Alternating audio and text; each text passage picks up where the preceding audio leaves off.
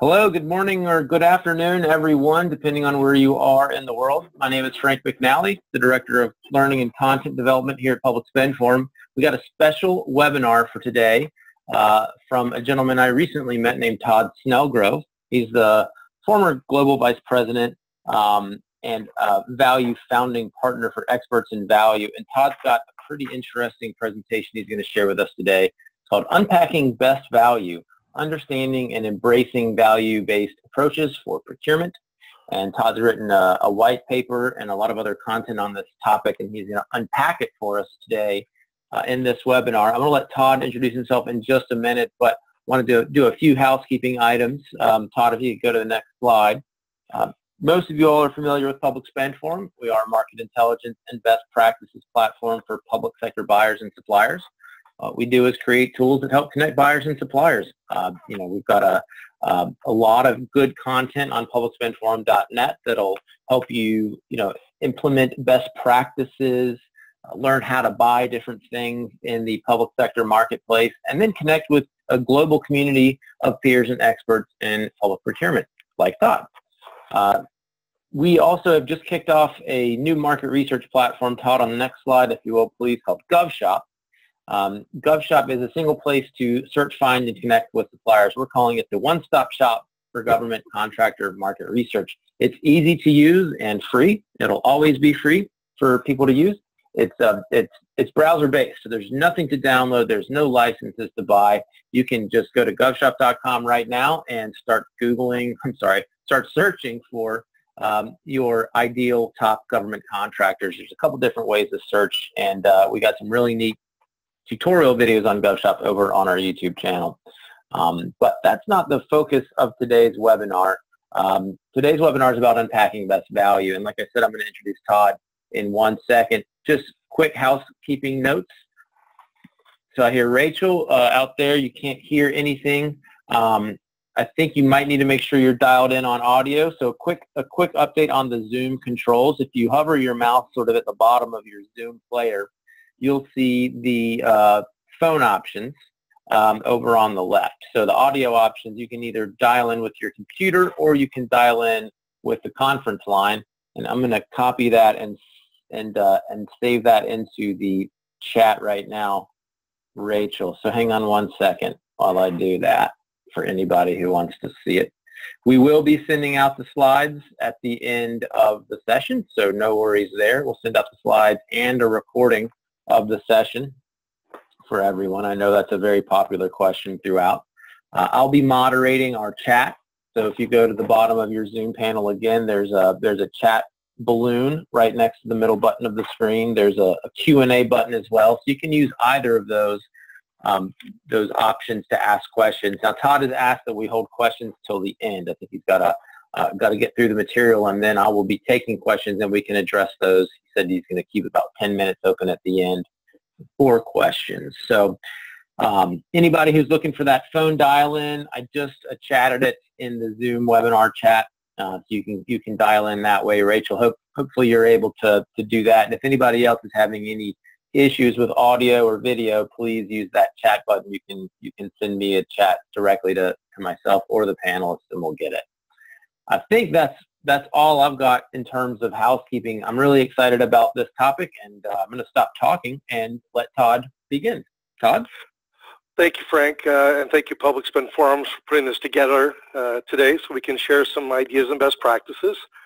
Real quickly, background of myself, and I think it's important because of the examples I'll use.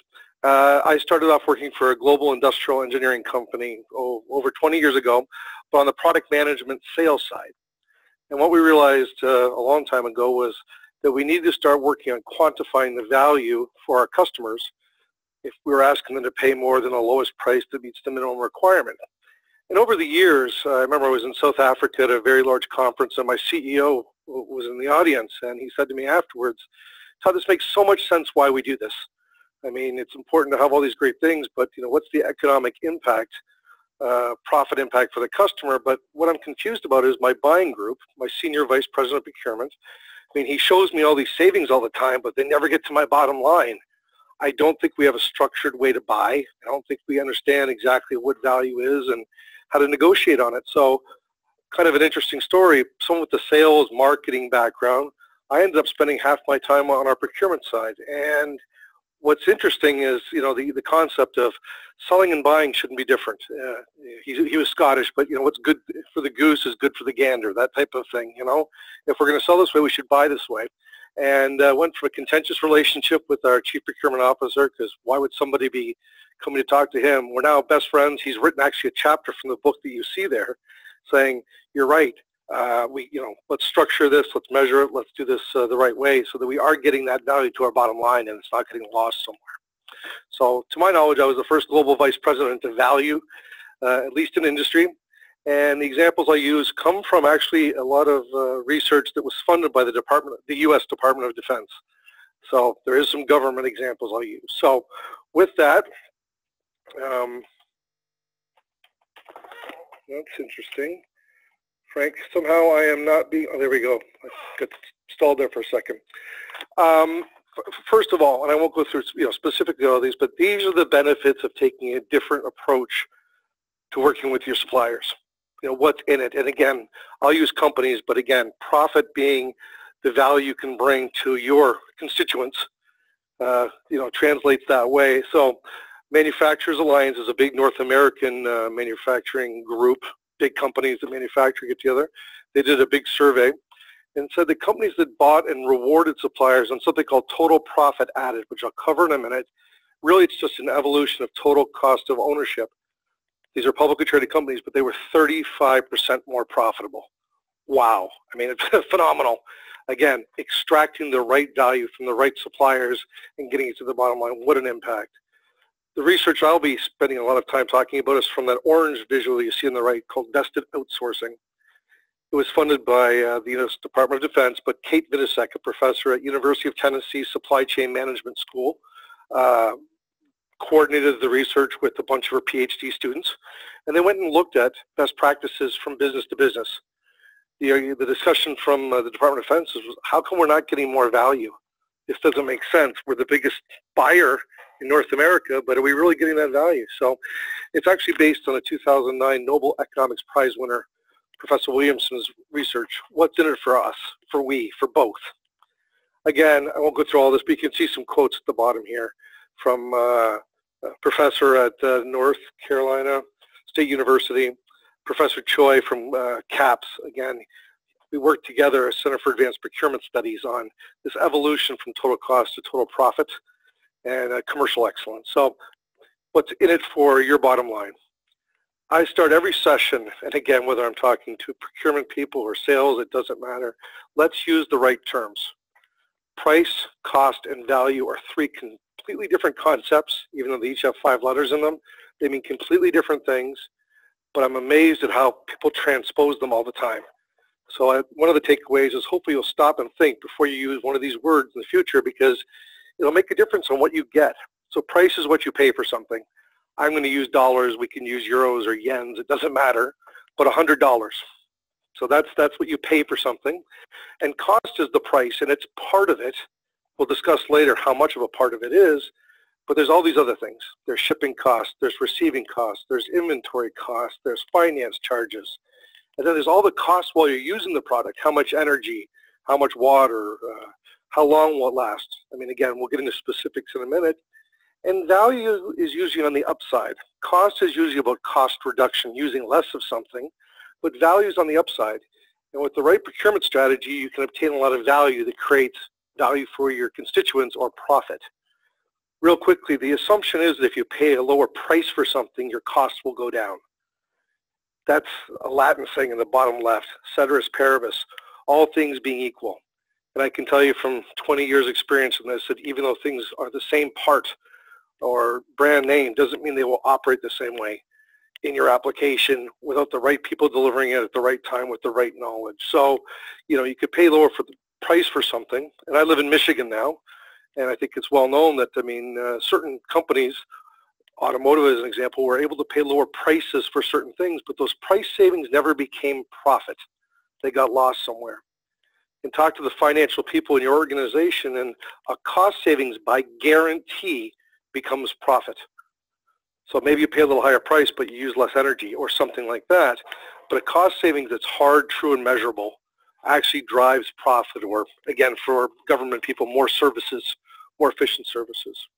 So a lot of procurement people talk about cost savings, and when a salesperson responds, make sure you define what do we count, how do we measure it, and what is it value to us.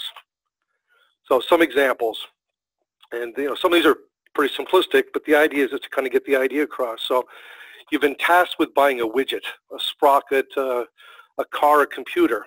There's always at least two variables or two choices. So in this example, I'll go back to industrial parts, my background, but there's a $10 one and a $15 one, and they both have the same ISO specification. They both look the same. They both conceptually do the same thing. And from a price perspective, the one on the left is whatever, 33% less money. But everything that you're responsible for buying for, marketing services, to travel for your people, whatever it is, always has other costs and benefits. And in this example, in industrial parts, they need to be lubricated to turn. They use energy, inventory, how quickly can you install the machine, how long will the machine last. Again, we won't get into the why and the how now, but this is the supplier's job. And the question is really measuring all those other attributes and putting some numbers to it. In this example, the one on the left, $10 is the price, but $77 is the operating cost. And on the one on the right, you can see is much less, creating actually $30 of profit impact or more value. So it's the supplier's job to bring this information, but it's our job as procurement people to tell them that's what we value. Because if we don't send that message that I want the lowest total cost or the best value, they won't do the time and work and effort to show you how they can save cost or create value somewhere else. One of my favorite visuals, the price berg. I mean, we can see that price. It's visible. It's sitting right there. The question is, what are those other things that affect the efficiency of your operation?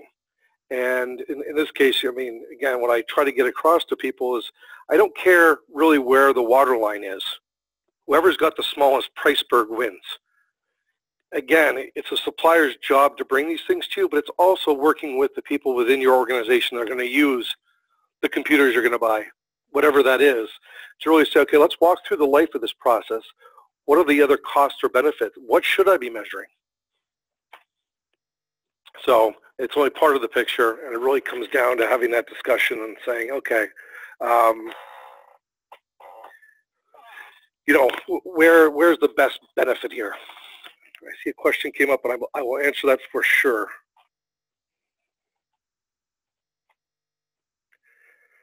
Yeah, we can hold that to the end, Todd. Thank you. Sorry, go ahead. We can hold that to the end, Todd. Yeah, appreciate the questions, and so come up, bring them on in, and we'll hold them. Thank y'all. Yes, please, because I'm going to try to get towards that, but let's have that discussion for sure. So total profit added. I mean, it's really total cost of ownership is a generally accepted term. People, academics like to debate when things were first used and why, but let's, the general consensus is late 70s, early 80s in the IT world. People were going to buy computers and mainframes, and it was going to save time and mistakes and labor and these types of things. But, total cost of ownership by definition looks at cost. And I was doing some work with Jim Anderson, this one professor, and he says, really what you're saying is that people should be trying to focus on generating the most profit, sustainable profit. And when you look at a balance sheet, cost is only one part of that. So there's a lot of things that procurement can do that create more value that aren't just cost reductions. So it's kind of just a wider scope. Let me walk through an example, then I'll try to give some examples from other industries, and then I have a few more after this to go through.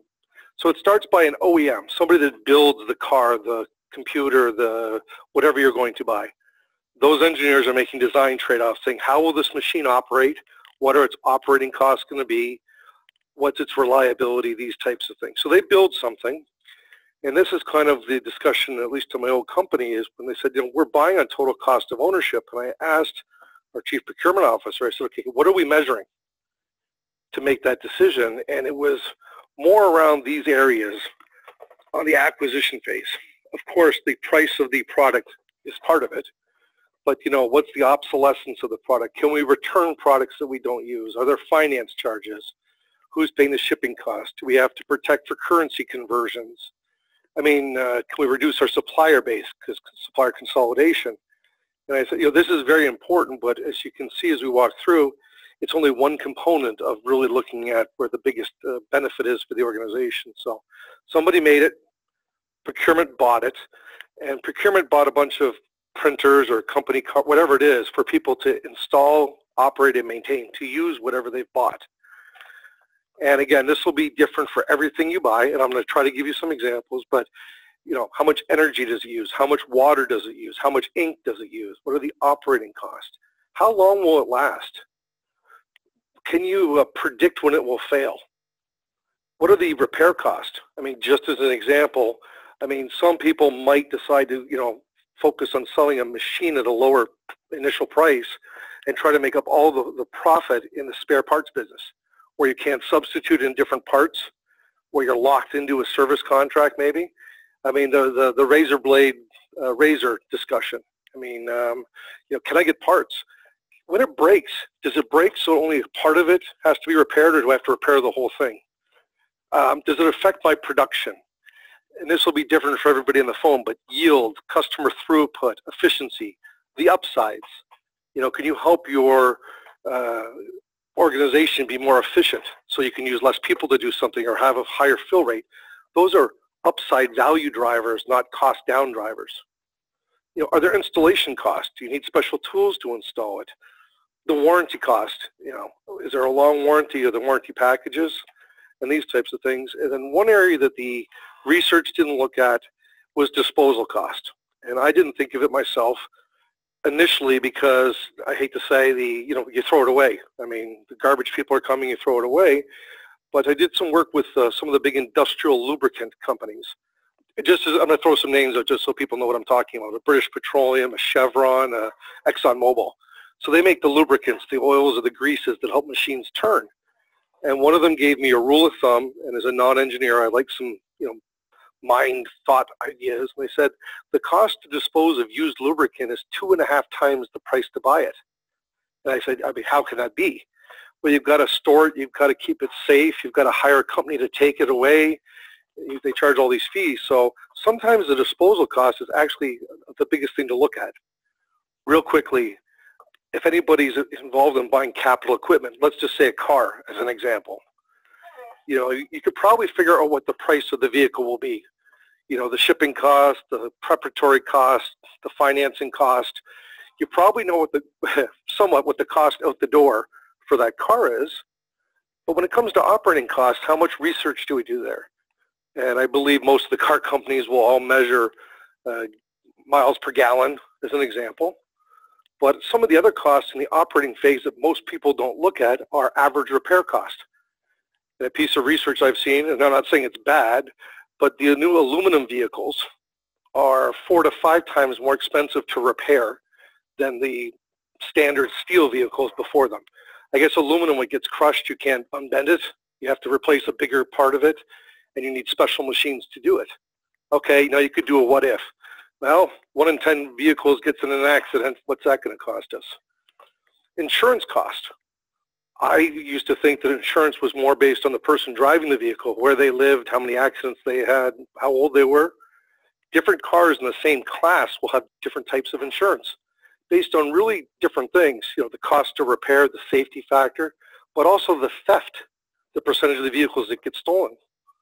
And then disposal, when you're looking at a car, is actually the resale value.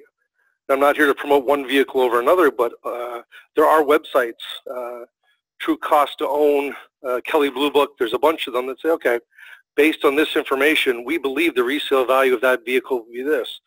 We should be looking at the difference between what we bought it for, what we sell it for, divided over the number of months, and then the positive or negative cost associated with operating it. So with almost anything, you can follow this model. So you're going to get the slides, and you can almost post this up on the wall and just walk through the life of a product or service, and you'll find that they kind of fit in these areas. And don't get too concerned if it's operation or disposal, but it's trying to get a mindset to walk through. Now the question is, where are the big numbers? Where should we be investing our time to look at things? So some outside information. Accenture did a study, 14 years ago, I believe it is now. The numbers still hold validity, and I think are of interest. They took a look at 4 different types of products that people could buy, And you can see the red bar at the bottom is the initial purchase price of the asset. And that gold color, the yellowish gold color, is the operating and disposal costs. The purpose of the study, to be honest, was telling people that made airplanes and trucks to get into the service business. But it doesn't matter. What they're showing is that 85 to 90% of the cost is when you're using something. So an airplane, if anybody has to go buy an airplane from Boeing, as an example, that only represents 8% of the cost. 92% of it's, while they run it. Fuel being the biggest cost. So if anybody remembers when fuel was $4 a gallon, jet fuel was even higher. The big the carriers, the Deltas of the world, actually were putting planes out to rest in the desert. It was cheaper to buy new planes than to operate the less efficient old ones. So there's just different things to look at here. So when you get to industrial equipment, pumps, fans, gearboxes, or the pickup trucks on the right, this is for a pickup truck for work, not for personal use when you're paying a driver or a person to use it. Maybe it makes sense to buy the asset for 10% more if the operating costs are 2% less. And I had some engineers, and thank goodness for the smart engineers, but they said, Todd, 10% is better than 2%. I said, but you need the denominator to do the math. I'm not trying to be, get too detailed here, but 10% of 12 is 1.2% of the total cost. So if you have an option of a $10,000 machine and one that's, $11,000, it's 10% more. Wow.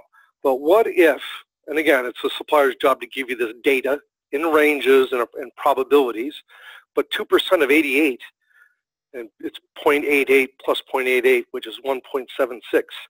2% of 88 is about 45% bigger than 10% of 12. Again, big impacts. And what I think is interesting from the world of government procurement is you not only buy the asset, but then you operate the asset. In some industries, people build the building, but they don't have to live in the building. I heard this, and I can't remember which company told me, but they said the cost to build a new building only represents 12% of its total cost. 88% of it's used during the life of the building, the energy, the taxation, the repairs. I don't remember all the specifics, but again, there's an amazing amount of information on the internet, and I can just tell you that, okay, maybe it's 85-15. I don't care if it's 80-20. The ratios hold true. A great buddy of mine, he's a procurement expert. He's a Scottish but lives in England. He's been doing this his whole life. He put this together. So Rob said, Todd, you have to realize there's different things have different weightings and ratios. And real quickly, you can see some things, it's the initial purchase price, and that's it. The only way to figure this out is to ask the supplier to do the work. Again, we'll get later on how to negotiate for it, because for them to do the work, they're going to want to get rewarded, get the order for doing it. But, photocopiers, real quick story, won't name the company, but they decided photocopiers for the people that work from home needed to be standardized. Makes sense. It actually was an IT project to begin with, because the information technology people were sick of everybody that worked from home calling in, having a problem with their printer. It was like, which printer? Is it the driver? Is there a conflict? And then also, should everybody be getting whatever printer they want? So the procurement organization did a specification, what's needed, went to the supplier and said, okay, here's what we require. Desktop computer. It needs to have the ability to scan things. We don't care about faxing anymore. We scan documents and send them. It should have color. We don't really care about speed of printing. They went through all these things and said, okay, what do you think? And the distributor came back and gave 3 options, and the company chose the lowest price that met the requirements. They didn't look at the price of the ink. Okay, and then somebody said, well, that's not hard to do. All you have to do is say, what's the price of the ink? $40, $45, $50, as an example. And I said, well, which one's better, the 40 or the $40 ink's better than the $50 ink? And I said, think about that. It should be the average price to print a page. Maybe, and I don't know this, but maybe the $50 ink, because it's a bigger size or more efficient or whatever, you should take those costs and try to figure out on average. And sometimes you're going to have to do some guesstimates. How much paper do people print at home? Let's try it. And it's called a sensitivity analysis. But, let's just try, 50 pages a month. Let's try 150. If there's no real variation, okay, we're within the ballpark here. We're close enough. And because you're using the same variables for all the options, it's not that big of an impact as it sounds. If you get a huge difference, maybe you have to do some more research. But sometimes taking a reasonable estimate is good enough to start that discussion. And I just put this in there, consumers. And I just real quickly, so this is about, somebody buying the new, I hate to say it, the European washers and dryers, the front-loading washers and dryers. When they came to North America in 2001, approximately, they didn't sell very well. I mean, they were, 50% higher price, but they kept saying to consumers they used less water and less energy. But if there was no number put against less water, it didn't mean anything to, in general, most North Americans, even though people care about sustainability. They finally started doing some work, and some of their advertising started to show that for a family of 4, the price savings could be made up in 3.5 years. Now, do I know how long a washer and dryer is going to work? Not specifically, but I'm going to assume it's more than 3.5 years. Whether it's 5 or 8 or 9, but I should feel pretty comfortable with that. This is General Electric's calculator just showing, the value of switching light bulbs. And one of my favorite ones, because I travel extensively, and I think this might be an interesting takeaway. So this is Europe, but again, North America has similar types of price structures by carriers. So this is British Air, a traditional carrier, we'll call them, fighting against low-price carriers. Not low cost, but low-price carriers. And I used to spend a lot of time in London, England, and once in a while when I was there, I would go down to Paris. And you get in your routine, so I used to leave my event, and there's a train that would take you right to Heathrow. It ran very quickly, like every 10 minutes, and it cost, I'll just use dollars to keep the numbers simple without trying to convert, but say it was $10. And one of my colleagues said, hey, you should fly, I think it was Ryanair. The price of the ticket won't be $200, it'll be, let's just say 100 or 90, whatever. Okay, it's a short flight. They've got to be safe. Saves the company $100, why not? I mean, it's not a 12-hour flight, and, all I need to do is just cram myself in the seat and get the hour flight. So it was great till we finished our event at the business school. And my procurement friend I mentioned earlier, Rob, was there, and I go, yeah, I'm going to go get the Heathrow Express. And he goes, didn't you say you were flying out of LG something? I said, yeah, that's what Gatwick. And I'm like, no, it says London Airport. And he goes, yeah, but we have 2 airports, Todd, and you've actually chosen to fly out of Gatwick. And I'm like, where's the train to Gatwick? And he starts laughing. There is no train to Gatwick. Well, how do I get there? You need a black cab. And this is at the times when they didn't take credit cards, by the way. So he gave the driver 60 pounds, $100 to get me there. So I get there, I go to check in, and of course I'm doing a 10-day European tour, so I've got the bag, they check all that, et cetera, et cetera. I'm frustrated, get on a plane, shut my eyes, I guess. We land in Paris, and it's the pilot with the English accent says, welcome to Paris, have a good. And I look out the window and I go, this is not Charles de Gaulle, the big airport that I'm used to, which happens to have a train below it that takes you into town every 8 minutes or something. We're to Orly, which is a completely different airport. And the only way to get from Orly downtown is a cab or to rent a car. It should be the total cost for me to get from my one place to my other place that's reasonable. And I didn't realize the problems till it actually happened to me. So it's not the price of the ticket. Again, it's the price to check in, the baggage, all these other things. But, my time landing at de Gaulle, taking a train downtown, was probably 50% cheaper than taking the lowest price flight. So again, if you are in charge of getting travelers, there's a whole bunch of things you can do. Let's keep moving along here. So I get the impression there's a lot of suppliers are going to come to you and say, we can provide the lowest cost solution. And they might have a tool, okay? It's great that they have a tool, but here's some things to be careful for. You should be allowed to change the numbers to do some what-if scenarios. There should be benchmark data where you can start with. I don't know what energy costs. There should be a link that says, the average cost of energy in Canada is this per kilowatt or something. So there should be some directional information. It should be changeable, and there should be some credibility associated with it. And finally, the calculations need to make sense. So visually, a fool with a tool is still a fool. Just because they've got a tool doesn't mean that they've got all the data behind it. I once had an engineer show me a calculation that claimed to do a total cost analysis. It was 5,000 lines of code, I think. And I said to him, do you understand that, when I change this number, why that number changes? And he goes, no, the software's been changed so many times. So I feel comfortable to ask those questions. Where's this assumption from? Where's this happened before? What's the probability that it will happen? Just because there's a number there in a tool doesn't mean it's right. So over the years, and for the procurement people, I mean, hopefully you've seen some sort of Peter Kraljek's work over the years. And it was written in 1983, purchasing must become supply chain, procurement, strategic, you know, for companies. And I'm assuming government does somewhat the same thing at the beginning of every few years. Take all your supplier buckets, travel, office supplies, whatever those things are, and put them into one of these 4 buckets. And based on which quadrant they're in, negotiate differently. So real quickly, on the x-axis is spend. The idea being, you know, should you focus on the $1 billion spend or the $100,000 spend? The bigger the denominator, you know, you should be focusing on. And what most people look at is risk, not business contribution, but risk. So if it's a low dollar value and it's easily to substitute, there's another player in the market that has a similar product, there's no backlogs, there's no supply constraints. I mean, you don't want to spend a lot of time and effort working with these people. You want easy billing, you want transparency. I mean, don't put all your resources there.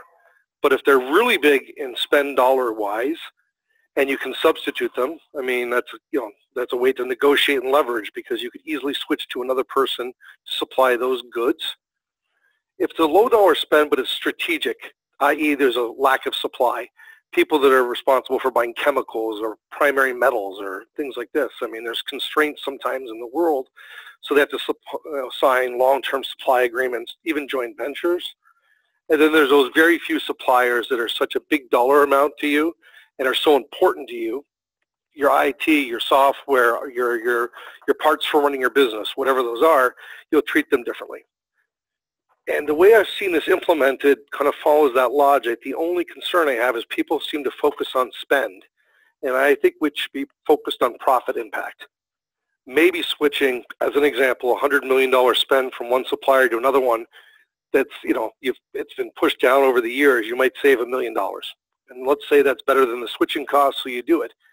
But there might be a $10 million spend in some other smaller spend, but with the right application of the knowledge and the, you know, the really bringing the right people to bear on it, could save $2 million or create $2 million of profit impact. You know, the denominator, the 10 million isn't should be looking at, it's the profit impact.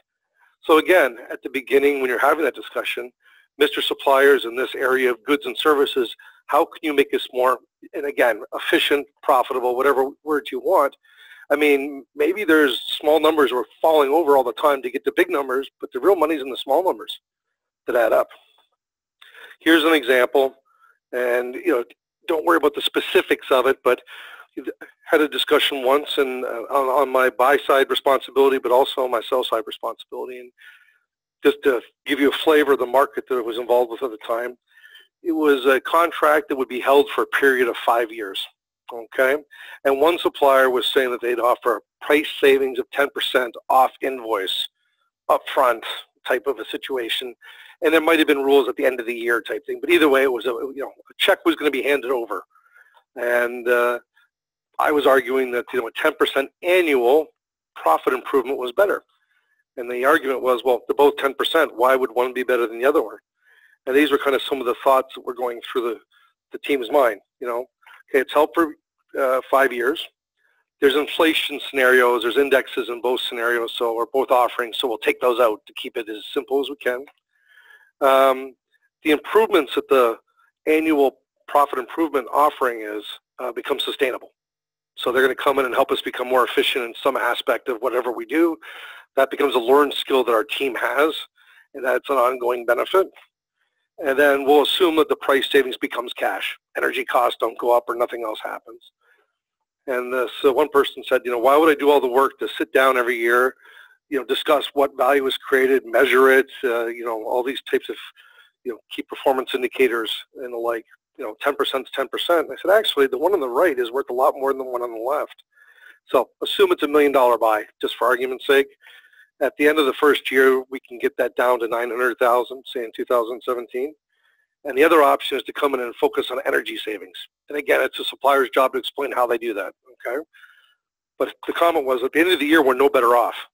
And I said, okay, well, and he goes, the energy one's kind of risky. And I said, well, let's make them guarantee they will save us 10%. As long as we'll get to this in a minute, as long as we agree on what's the value and how we measure it, and it's hard, I don't really care where it is as long as it's in my business somewhere. So there's no downside. Both of them are 10%. He goes, okay, but again, there's going to be more work if I have to do this for the supplier group. So, yeah, but what happens in year 2? Inventory reduction, parts consolidation, whatever program they have around that. The price option isn't a 10% price decrease every year. There's no public company, well, at least in the heavy industry world, that has a margin that can afford that. They're publicly traded. They make 10%. So, they can't do that every year. I'm trying to get the suppliers to every year make me more efficient. And again, it's their responsibility. Inventory, making my machines last longer, making them use less ink, lubrication cost, production increase. Again, as long as we agree on what we care about and how we're going to measure it, kind of interesting that a 10% price reduction is worth 10%, but a 10% annual compounded profit improvement is worth 26%, 2.6 times more. And I think it's $800,000 more cash for the business over the 5 years.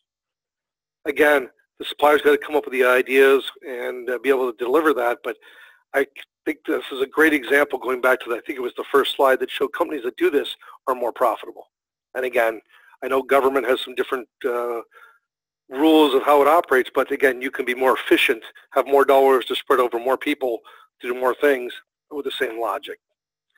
One of the really neat pieces of takeaways from the government research, this vested sourcing, you're going to get a short version of it, a white paper called Unpacking Best Value.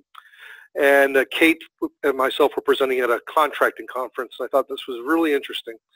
She said, how many of you on the procurement side, it was a procurement conference, actually use penalties in your contracts, service level agreements, if that translates. And for those of you that's not part of your world, I want every supplier to guarantee they're going to have 95% parts availability, that my photocopiers will be up and available 92% of the time, that the trains will run at 98% of, again, so they're going to hit a target, and they're going to say, if you don't hit that supplier, here's the penalty. And most people had variations of those, and then she goes, let's stop and think for yourself what the supplier is going to do under those circumstances. You're never going to get higher than the threshold of the punishment. And I thought, okay, this is interesting, Kate. Where are you going to go with this? And she goes, okay, we're just going to use a simple example. People have been required to promise 95% availability. They're halfway through the contract. They're running at 90%. They're going to look and say, what will it cost me to get to that target versus what will the penalty be?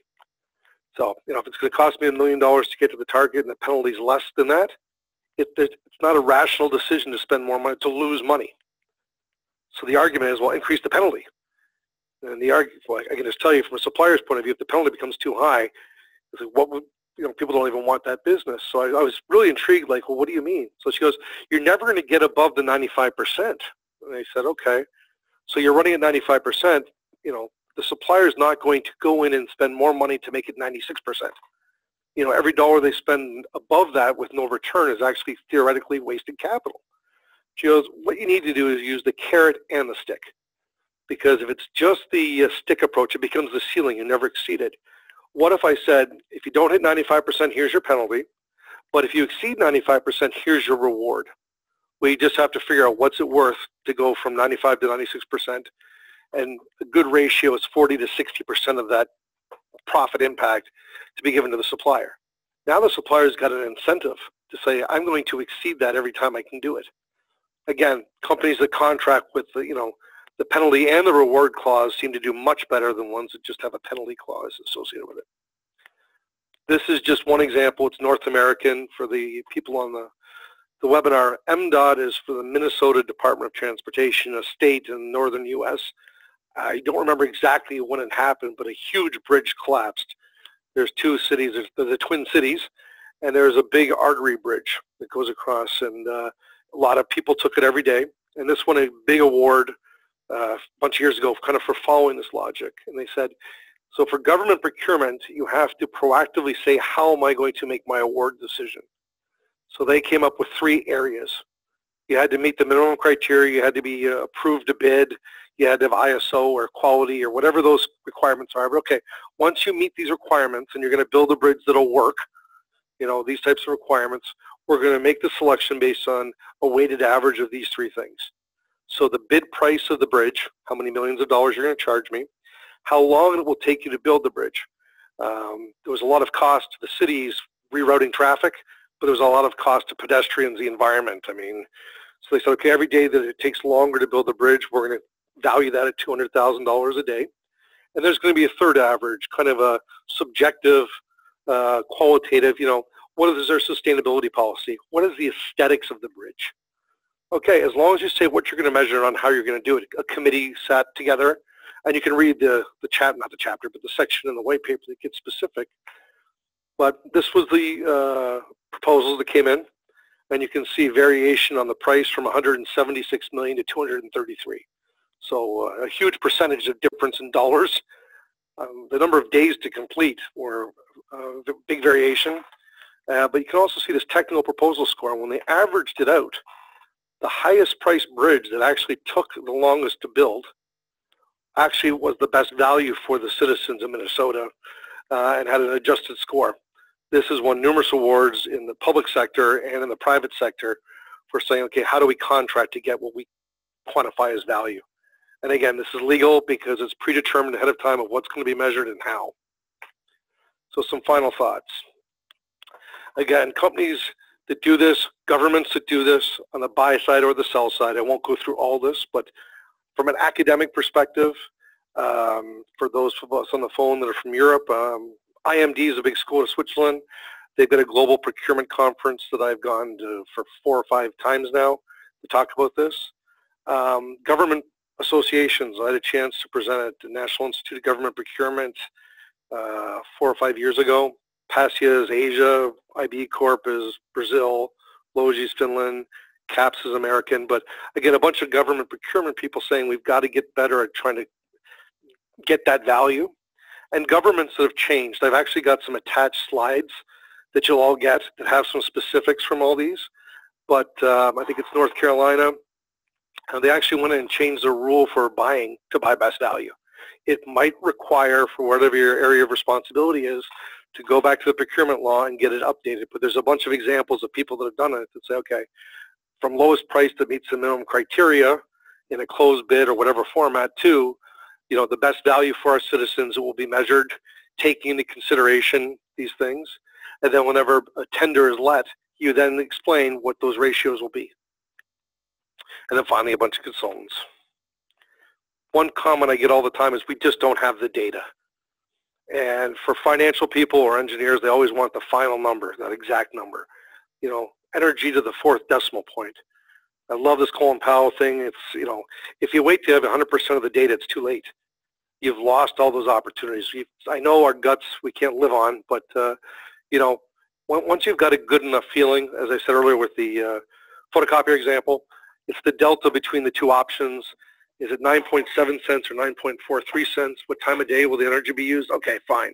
We're going to make a reasonable attempt to put a number down.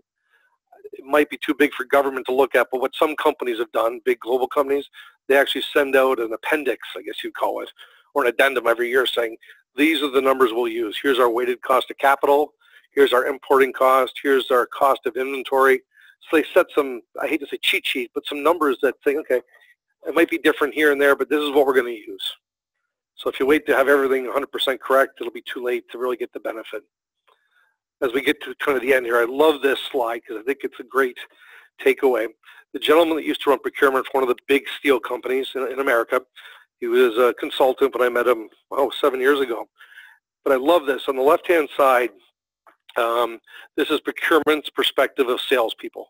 How good do salespeople do at bringing value in the proposals?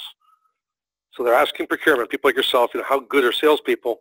And they put this slide up first, and sometimes and seldom and never constitute 89%.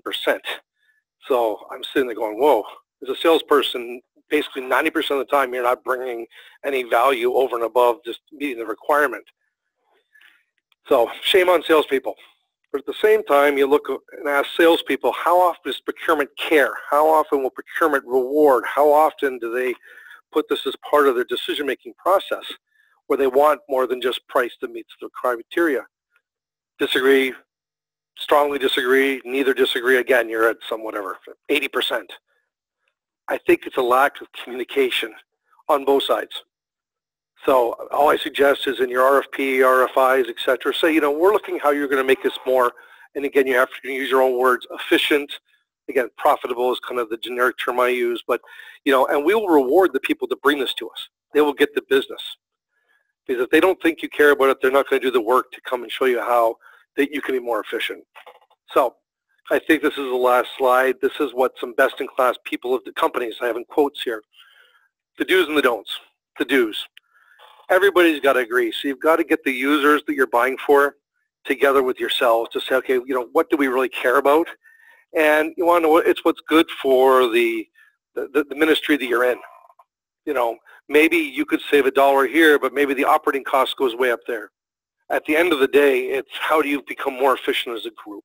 So it takes that cross. I don't mind if they're, you know, go up, but ours goes down. It's the overall benefit. Don't spend too much time. Again, your suppliers can do this for you, but what are your TCO drivers? Again, is energy a big component of what you spend your money on? If it's 1/4%, maybe, you know, that won't be the big focus.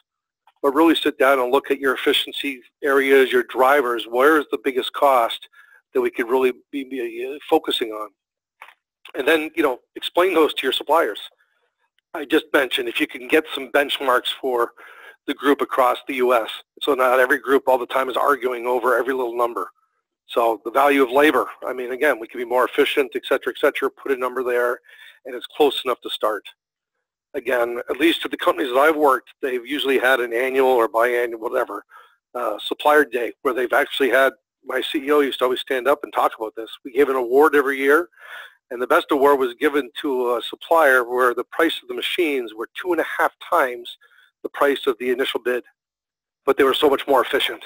The cost savings from the lubrication, the energy, and the water savings paid for them in 2.2 years on a 15-year machine. So, I mean, he made it clear, I'm a publicly traded company. My job is to be more efficient long-term. I talked about the reward and penalize, the carrot and the stick. You know, do both. One thing that I find, and I guess it's probably different for everybody on the phone, but in some industries, let's just say it's only procurement that has to find efficiencies or cost savings. Or you want to know what? The people that are working within the group should have, you know, they might have ideas that you'll never see because they're closest to using the machine or doing the activity. So have a way for them to send you an email, whether it's a generic mailbox that says somewhere, you know, how do you make the Department of Labor more efficient? Whatever it is, send them in. Have somebody scan them once in a while. Reward, again, you know, whether that's a raise, whether that's a trip, whether that's a promotion, I don't know. But there's a lot of ideas that come from people that maybe you wouldn't expect that are closer to the activity or the usage of the product or service. The do nots. You know, I've seen some companies that have done this and they've taken the cash out where procurement's come in and said, aha, I've saved some money for you by whatever, however, and they take the money out of that department's budget, leaving them no better off. Best practice is to leave half the savings. Let's just say you've got a building that using $10 million of energy and you get it to $9 million. There's $1 million savings. Maybe half that savings goes back to you, goes back to the balance sheet. But half of that they get to respend. And not for a party, but they've got to have ideas of how they want to upgrade this, fix this. But if there's no incentive for them to do it, you're going to find even more resistance. It's, I hate to say found money. And again, they've got other projects that are in the pipeline that this money can be reprioritized too. Anytime a supplier says, trust me, you know, make them do the work.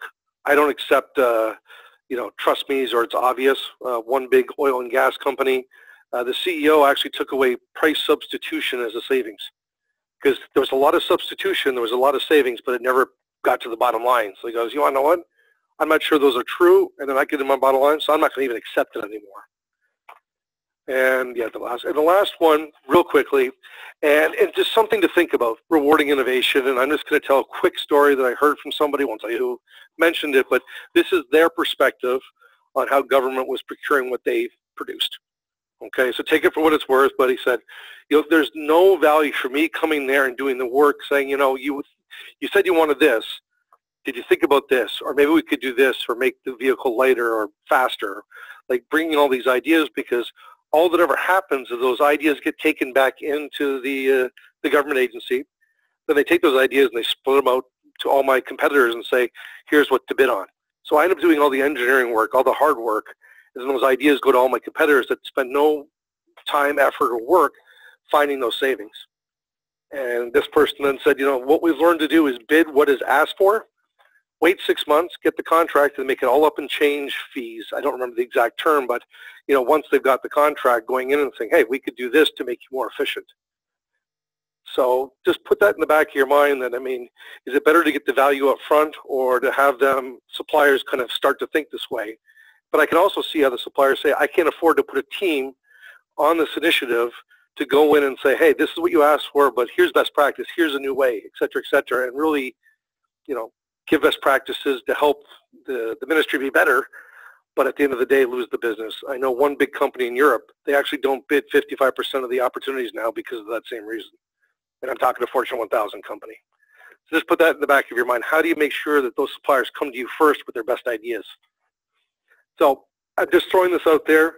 These are two organizations. I'm not related to them or anything like that, but have tools that can help you do this. Over the years, when I've done this, people have said, well, you know, we don't have a tool. Tim Underhill on the left, Sourcing Strat, he's done some work with the U.S. Post Office and another government agency. I can't remember the name right now. It's on his website. You can talk to Tim.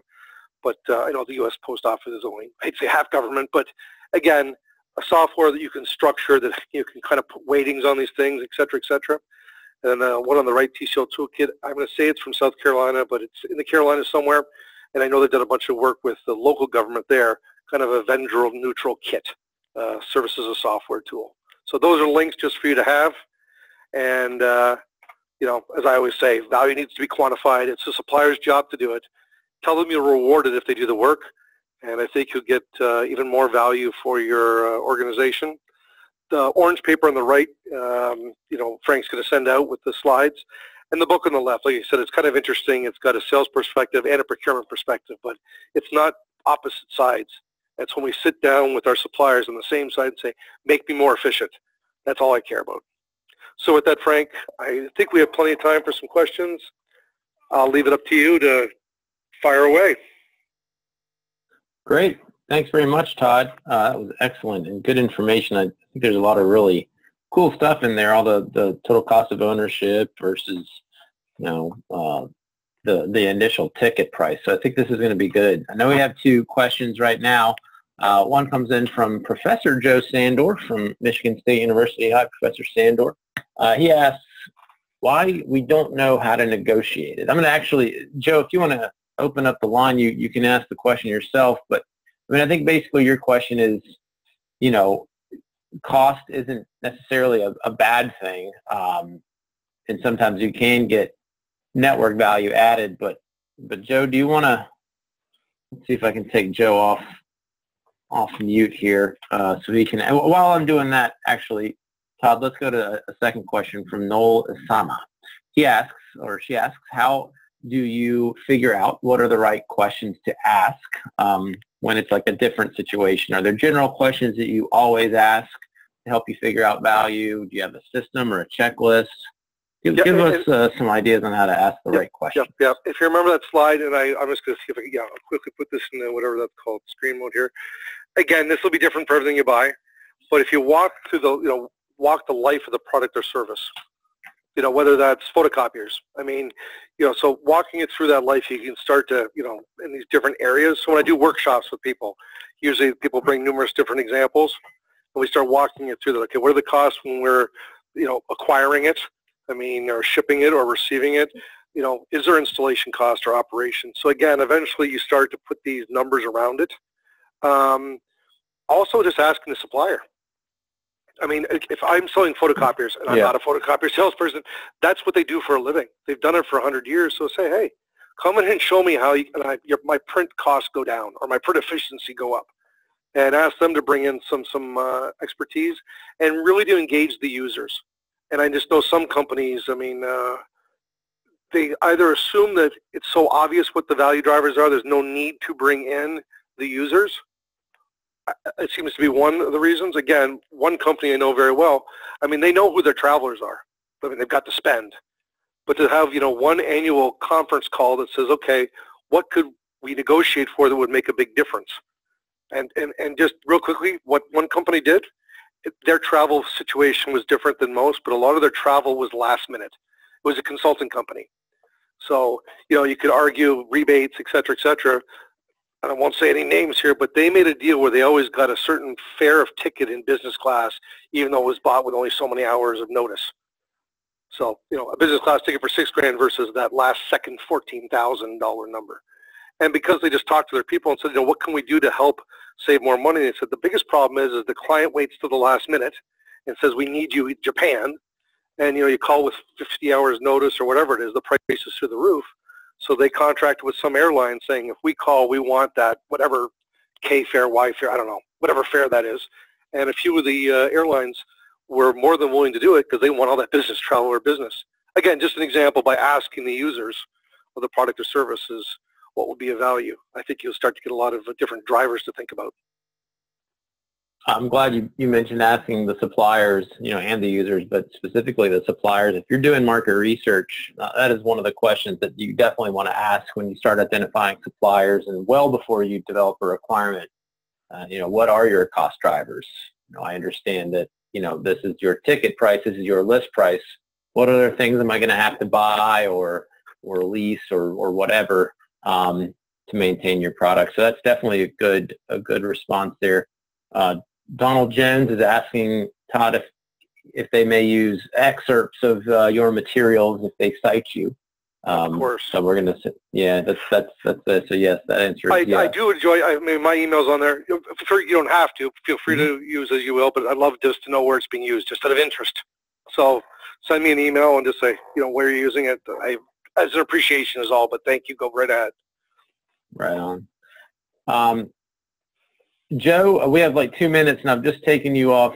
Well, you're not muted. I don't know if you want to. I can't take you off mute. Maybe if Joe's able to speak. I don't know that we're going to be able to get to Professor. If you repeat Joe's question, and Joe, my email's on here. Fire me an email. I'm jumping on a plane tomorrow morning, but believe it or not, I'm in Michigan. I'm in a place called Auburn Hills. So we're in the same time zone, and it'd be great to talk to you whenever it fits to get into more detail. But let's see if I can give it a quick try. Frank, if you could just reread the question or Yeah, I'll read it. I think it might be more of a general comment. So okay, sorry. Why we don't know how to negotiate it. This bargaining frame precludes the cost understanding. Seems obvious, but always also seems to come down to a justification of better negotiating. Concern over terms. Cost is not a dirty four-letter word, although price may be. The lowest cost is the highest network value added. So you can be the themes there. Yeah, but the highest cost. The highest price can be the lowest cost. And the one thing, and again, I'm not sure I'm answering specifically, but sometimes people look at cost just in that acquisition phase. They don't measure cost holistically. Cost is, what does it cost me to get it to the house? So you look at shipping and receiving and that, but wait, once I get it here, his ink costs more than his ink, or this uses more energy, or how long will it last, or can I get repair parts? Or am I tied into somebody? Is it easy to switch afterwards or not? Just as an example, if you're buying mobile phones now, there's one system, you can all choose which one that is, that's got you tied in. And I really think, the switching cost becomes so high that the price of the widget doesn't matter anymore. I'm so sunk into it. So I think that's one of the strategies. I think generally we can conclude on this point, but if a price seems too good to be true, it probably is. So ask questions, dig deeper, understand the concept of total profit added and how it relates to total cost of ownership. And Todd, I want to thank you for taking the time to speak to our audience today. We will be sending out your slides and links to these wonderful resources along with a recording of the webinar where you can watch it again. And let's do this again. This is excellent. So let us know when you got some more content, and we'll put another webinar together. Perfect. Well, thanks again, Frank and Public Spend Forum, for putting this together. If anybody wants to send me an email, they're more than welcome to. But good luck negotiating for the best value for your constituents. Take care and have a good week. Thank you very much. Thanks, everyone. Have a great afternoon. Bye now.